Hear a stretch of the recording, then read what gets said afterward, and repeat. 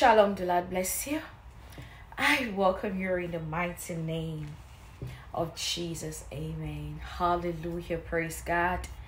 Thank you, Jesus. Hallelujah. Glory to God. Thank you, Jesus. Hallelujah. Praise the Lord. God bless you in the mighty name of Jesus. Amen. Hallelujah.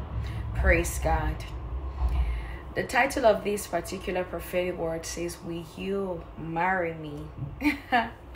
That's the title of this particular prophetic word, and I want to explain this particular prophetic word because this is going to come as a surprise. This is something that you least expected. This is something you're almost not you don't have any mind about it anymore. But I think I should calm down and explain this. Hallelujah. Praise God. Please, if you're seeing me for your very first time, my name is Ethel Betangba, and this is Prayer and the Prophetic with Pastor Ethel. You are very much welcome in the mighty name of Jesus. Amen. Hallelujah. Praise God. Thank you, Jesus. Hallelujah. Glory to God. You've been family, of course. You know that I love you so much, and my prayer for you is that the good Lord blesses you, rewards your consistency. Let the Lord uplift you. Let the Lord do something great and something amazing in your life in the mighty name of Jesus. Amen. Hallelujah. Praise the Lord. Will you marry me? I felt like somebody just answered and said, "Yes, Pastor Ethel, I will marry you." That's how I felt. And of course, I know that somebody said it and not just one person. Yeah, and I'm a very I love fun. So if I was watching another person and then the person is talking and saying, "Will you marry me?" in the prophetic word, I would have said, "Yes, I'll marry you," or "No, I will not marry you." Yeah, so I would have as well said that if I was watching somebody who pop up that question and talking about the prophetic word. That's just an aside. So I felt led in my spirit to give out this particular prophetic word because it came so strong, and this is a particular message and it's very specific. Okay, this is a specific message for somebody. You've been in a relationship with this particular person for a while. Yes, you've been in a relationship with this particular person for a while, and you've been feeling like the person is not serious. How have you been feeling like the person is not serious?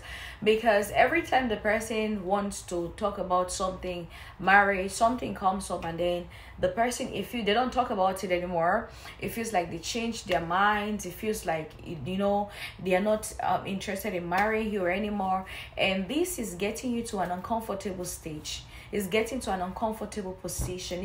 It's making you feeling like letting go. Like at this point in time, like I said, this is a specific word.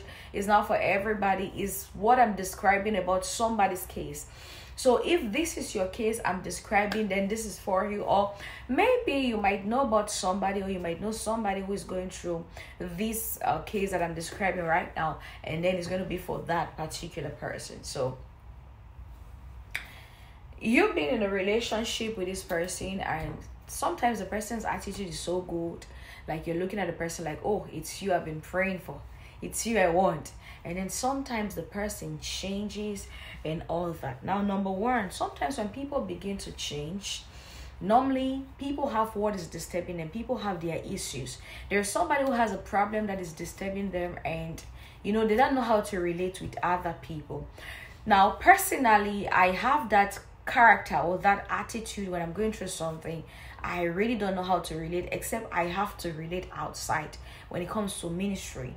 Okay, so when I'm going through something, when I'm battling with something that is paining, that is hurting me, what I do is sometimes I just go to church because I have to go and minister to the people. But aside that, aside from that, like after the ministry, I come on live to pray with people and I laugh, but I'm having a lot that I'm dealing with, so, but aside those, my ministerial things I have to do, my ministerial obligations that I have to do, what happens is after that, I don't want to talk, and I'm learning to come out of that because it's not a good way.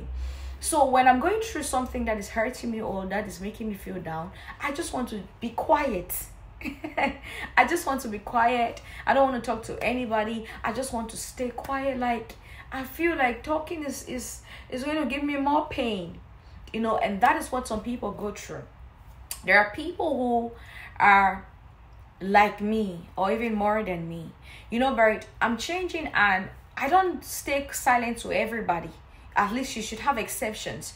There are people whom when they reach out to me, I must make sure that I can answer their call, respond back to them. But I'm talking about just senseless and a normal, but there are people who that's their life. So what I'm trying to say here is that you must have an exception. So sometimes when people start behaving weird, they can have something that is bothering them, or something that is hurting them, something that is disturbing them, and you might not know, and then you start considering it for something else. So sometimes when you talk to people and you notice that they have the kind of way they are acting, just give them time, just give them space. Okay, now the second reason why some people start acting weird in relationships most of the times is confusion. They are confused. Do I get married now to this person?